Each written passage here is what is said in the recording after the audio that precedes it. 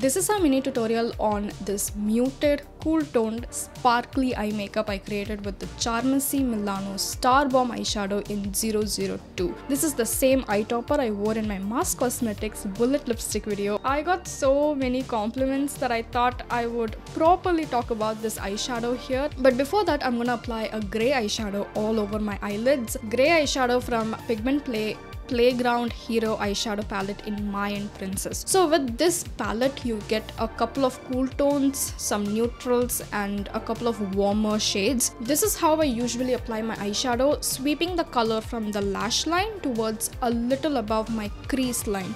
Now let's talk about this palette. The color payoff is not that great with Pigment Play palettes.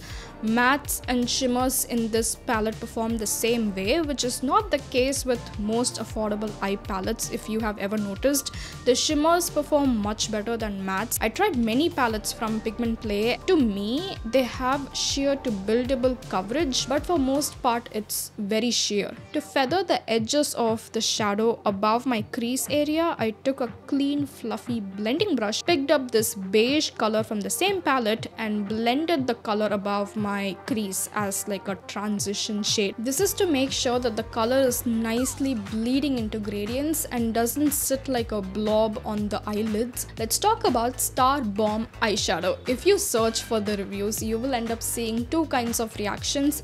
One set of people praising the sparkly iridescent finish, another set bashing the inconsistent formula. Some of them loved it, while some of them found the finish to lack consistency, especially in the way it glided on the skin. Both of them are true. Now 002 is the shade I got. It's an iridescent twilight blue shimmer eyeshadow. When you glide the shadow in one swipe, you see this iridescent metallic shimmer with chunky lilac shimmers here and there.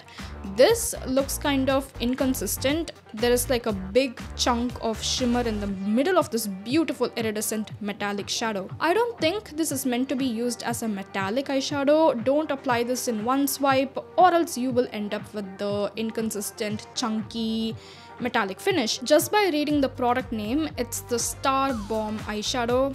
Star Bomb. It's pretty clear that the eyeshadow is made to sparkle like a star on your eyes. The lilac chunky shimmers right here, it has to sparkle. So the most logical way to apply this is like a scattered shimmers technique where you take the product and you tap the shimmers to apply it. How do I even explain the finish? A cosmic sea of minute shimmers, and when the light hits, the chunky shimmers sparkle like stars in the cosmos. But it is kind of muted because of the twilight blue in the shimmers. Twilight blue is muted blue. It has that grey tone to it, so expect like a moody twilight vibe from 002. I loved everything about the shimmer except for the amount of fallouts you get. That's the only thing I hated. To get rid of shimmery fallouts that you see right here, you can take a spoolie brush and run the spoolie over the shimmers. Spoolie brushes have this fuzzy texture that when you run it over the fallout, it will pick up these shimmers. Charmacy demands just one extra work, and that is to clean the fallouts. Overall, I'm gonna give this 8 on 10. There is a new brand in town and it's called 𝘓𝑐𝑃RO. I guess they're from Poland. I got a few products. First is their 𝘓𝑐𝑃RO contour eyeliner in brown. It's more of a ashy brown for my skin tone.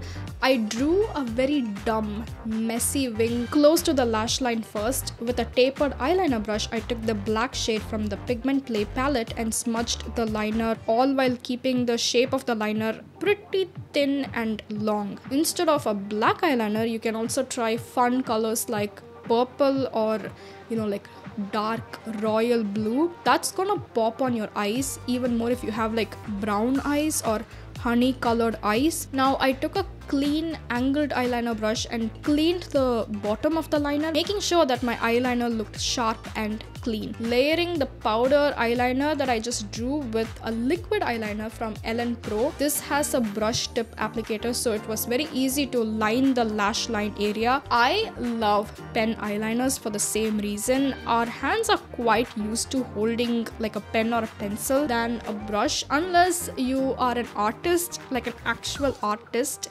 The latter is more comfortable, but for most people, we use pencils and pens quite often, so drawing the eyeliner with these types of applicator is quite easy. I tried a new mascara from the brand Staze. It's a tubing mascara. Basically, the polymers in tubing mascara create a tube around the lashes when you apply it, and these tube-like polymers are supposed to give your lashes a lot of length. Staze gave me that volume, it gave me length, it also separated the lashes. I do not like clumpy mascara finish.